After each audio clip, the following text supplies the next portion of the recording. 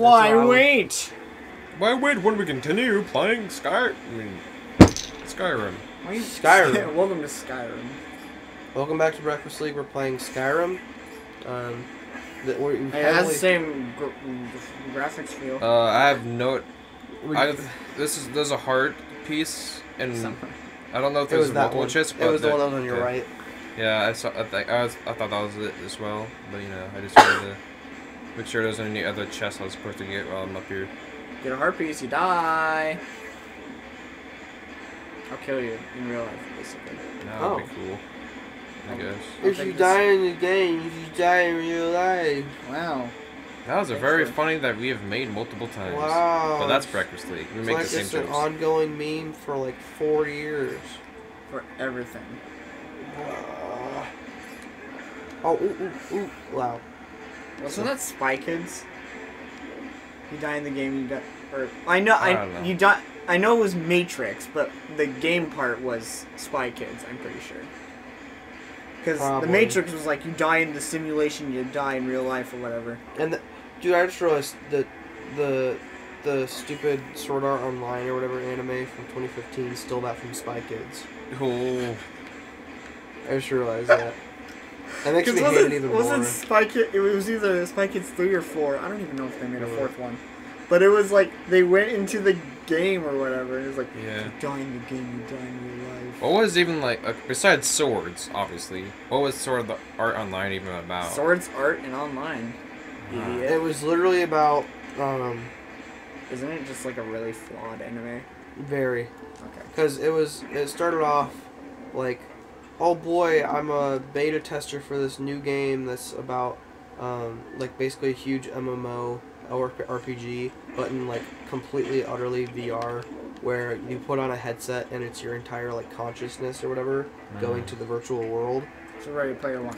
So basically Ready Player One to an extent, yeah. Except anime. Yeah. Except anime, and it wasn't like bad. Ready Player One was pretty alright.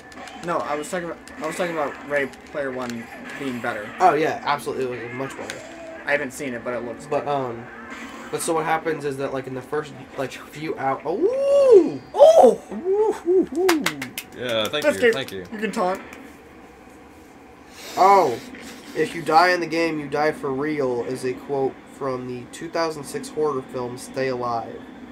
Oh, I thought it was Spy Kids. I'm pretty sure it is. We are wrong, guys. But we're always wrong. But so like in the first day of the game, the creator comes on, or who they think is the creator or something, I don't remember. And he's like, ha, you guys got fucking pranked, you're trapped in the game, and if you die in the game, we send a shock to your headset or whatever that sends 9,000 volts to your nervous system and causes you to seize uncontrollably and die or something. And it's like, oh, okay, and then it's about how like the main character named Kirito is about it's about his harem. Do you know what a harem is? No. Explain it. It's about how it's only an anime thing about how one anime character gets 70,000 girls, but he doesn't want any of them. Oh. And that's just unrealistic. Okay. Yes. Link. Oh. Thanks, Link. Thank you, Russell. But that was spot on. Fellas, Twilight Princess is just. It's the Dark Souls just of Legend of Zelda. Nintendo Dark Souls. Absolutely. Changed my mind. Absolutely. Can't change your mind because I agree. But so then the first half of the first season is the first game, and it started off cool. It was like, oh, they're gonna do like one episode every level, because the game design was it was like 100 different levels of the game, and it was like the first few episodes were like the first few levels, and it's like, oh, this is cool. It's gonna be like basically like I don't know, a let's play of an MMORPG as an anime, I guess. But then it started skipping levels. Watch it. And then it wasn't about beating the game anymore. It was about a love story that was really cringy. Wow. Oh, wait, okay. Sorry, I just repicked up on what you said. Yeah. So basically, instead of becoming this really cool concept of being like, oh, you're actually in like a video game world, it just tore down to be a love story. Yes.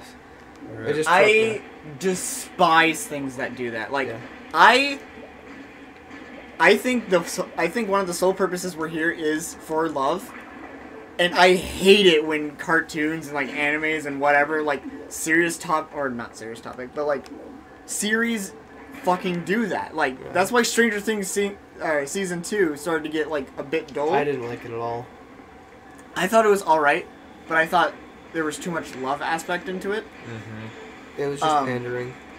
That's why I stopped watching Adventure Time, regular show, because there was just episodes going on and on about just a relationship, and it's like, while that's fine for people that like that, it's kind of hard to relive it. Yeah.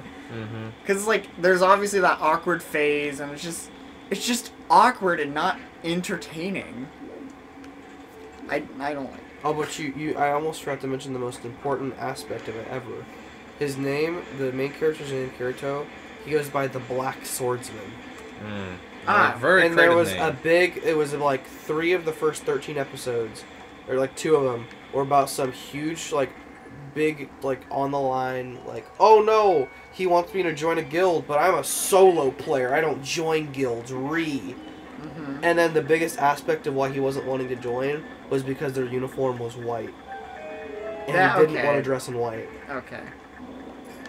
So basically you're saying he's a racist. Basically. But For, But so anyway, they end up beating the game. Or basically what happens is this is spoiler territory, but so it turns out that the leader it's awful. But the what ends up happening is like the leader of the guild that demanded that he join turned out to be like the developer of the game. And then he's like, I have a challenge for you, or some stupid shit where it's like, if I beat you in the game in a duel, that means you have to let everyone else go, or whatever. But then he fucking loses. But then the developer of the game is like, nah, I changed my mind. It's okay. I'll let everyone else go.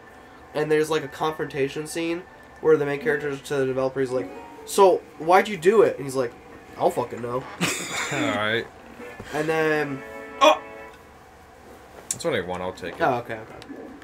But so then that's the first half of the first season. The second half is about another game called Alfheim, where the love interest is trapped in the game in a tower or some shit, like by some crazy dude. Wow, how very original.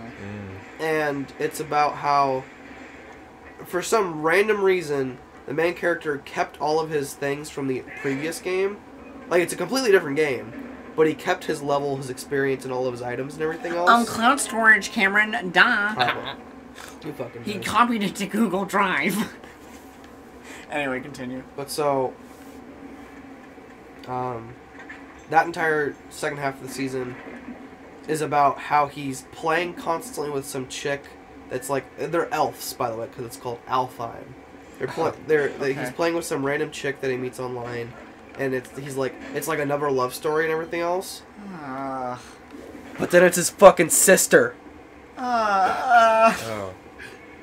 And it's like this stupid ass love story about how his sister's in love with him and everything else. And it's the harem effect where he doesn't even want her. And then literally like the entire part of the series is just him trying to get to the main love interest. When I'm sitting here just thinking, just log out of the fucking game. It's not hard. It's not hard, Wait, bro. but isn't it the thing that if you like die? Oh no, that's completely removed in the second half of the first season. It's completely removed in that game. Well, actually, Cameron, the entire thing about Sword Art Online is that he's addicted to the game, so it's like he can't get away from it because he's fucking addicted, you fucking idiot. I'm an evil commenter that thinks Sword Art Online is the best fucking anime of all the goddamn time. Yes.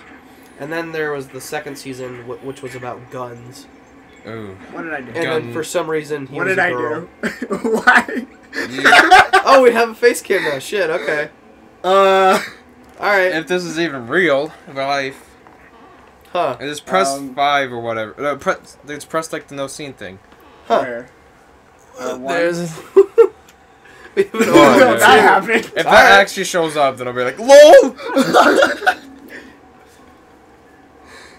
Anyway, This is why I shouldn't do angry commenter. Yes. That bit is over. But so, like, the entire stakes of the first season is like, oh shit, they're gonna die because if they die in the game. Oh! Thanks. Thank you, Dark Souls. Thank you. But the entire premise is, if we're gonna die if we die in the game. But now the premise is, if I die, I lose all my stuff and I have to restart. If I die, I have to respawn and grab my diamonds and stuff. So basically, season 1 is alright. Everything else is just No, it's the first half of season 1. Oh, that's even worse. There's 13 episodes that are pretty okay. Actually, not even 13. 7 of the first 13 episodes are alright. And then the 5 in the middle of it is just complete shit because it's the love story. Mm-hmm. But then the 13th is the one that it's like kind of good because it's the duel between him and the game developer. But then it's ruined by him being like, I don't remember his name. I'll just don't want to go that far, but hey, it's fine. I'll just say the guy's name's Masahiro Sakurai, because why not? And he's sitting there like, Masahiro Sakurai, why did you do this? Why did you want to kill all these people? He's like, I don't know. Thought it was fun. I just want to have some fun. Yeah. I wouldn't actually have done it. Jesus.